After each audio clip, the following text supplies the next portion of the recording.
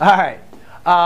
So ladies and gentlemen, what we're going to do for this type of problem is going to take a look at how to determine the leading coefficient and the degree.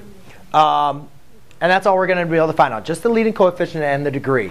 We'll talk about end behavior in a little bit. So to go through this, to find leading coefficient and degree, remember, to find our degree, we have to find the monomial in your polynomial that has the largest degree, which is going to be your largest exponent. So the main important thing, what we're going to do, is we want to make sure we put this in descending order. So therefore, we're going to take the largest degree, the monomial with the largest degree, and we're going to list that first.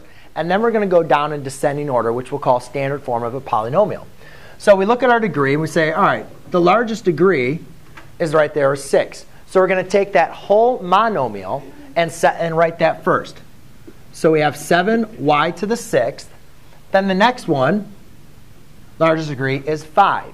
So we now take that whole monomial and write that next, which is a negative y to the 5th.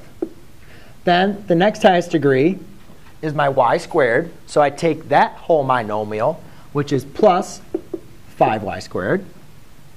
Then y, when we don't have it raised to a power, we don't show it being raised to a power, we know it's being raised to a 1.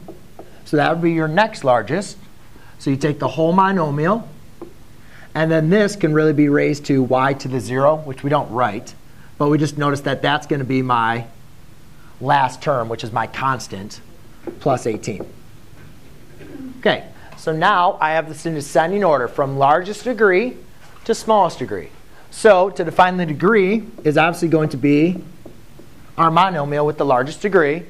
And that largest degree is 6. So we say degree of the polynomial is 6. Then our leading coefficient is the coefficient of that leading term, which is 7. That's all you got to do.